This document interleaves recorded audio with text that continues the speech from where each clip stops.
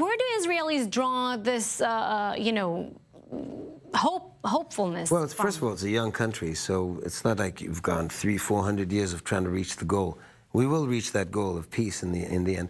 And there's a lot of vitality. Israel is a young country and a lot of young people. So, you know, we work on the ability to bring the change. It's phenomenal. It's quite amazing. And you know, I come from there, so I'm sold on that, on the Israeli dream and the Israeli idea and the principle. Yeah, but it's living a very harsh reality. You know, having to generation after generation going to war and having to always live under the threat, which I think there is a solution to it. I'm just hoping that there will be the leader that will bring it. You know, the deal of the century kind of solution. Well, it's just the start of the century, so it could very much happen. Take a little while longer. They didn't tell us when. So a few years ago, you had a remarkable album, East Jerusalem, West Jerusalem. Yes. Where you got a chance to explore some of the differences between cultures. Talk about how you walked away and what you walked away with from that experience. Well, East Jerusalem, West Jerusalem, to me was really a way of putting a stamp on a commitment that I've had to building bridges and creating a coexistence, let's say, an environment of coexistence between Israelis and Palestinians. I do it through music. So we landed in the studio.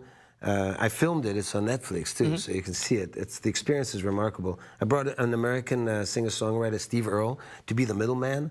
So we have somebody who's completely detached from the issues, and brought Israelis and Palestinian musicians and my musicians to East Jerusalem, and we recorded an album there. Spent 8 days and 8 nights, during which also I'd ventured after midnight every day to the refugee camp, the only refugee camp within Jerusalem, which is called Shuafat Refugee Camp, where I got acquainted with locals and ended up engaging young kids in music activities. To me, this was a proof that we can do it, and also putting it on camera and recording the album just made everybody committed. Anybody who was there committed. And it's getting everywhere. I mean, also thanks to Netflix, you get people from the Emirates seeing it, Arab countries, and all over the world. We only have 3 minutes left in the show. Right.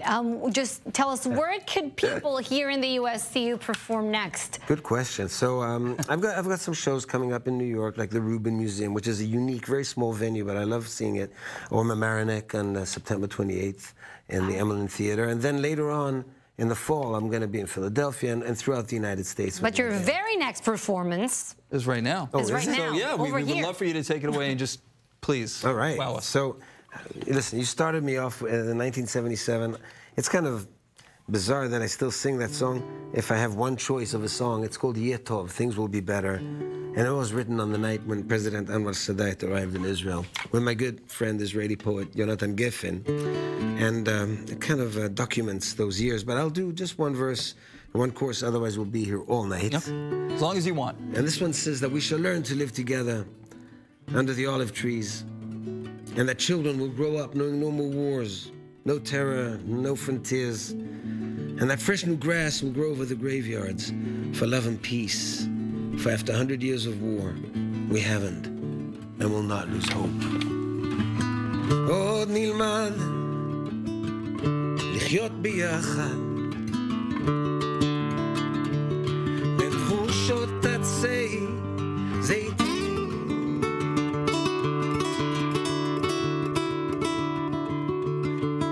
ילדים יחיו בלי פחד, לגבולות בלי מקלטים, על קברים מופרח העשב לשלום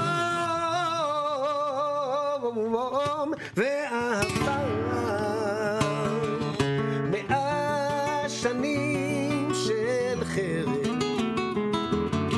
ועוד לא אבדה התקווה.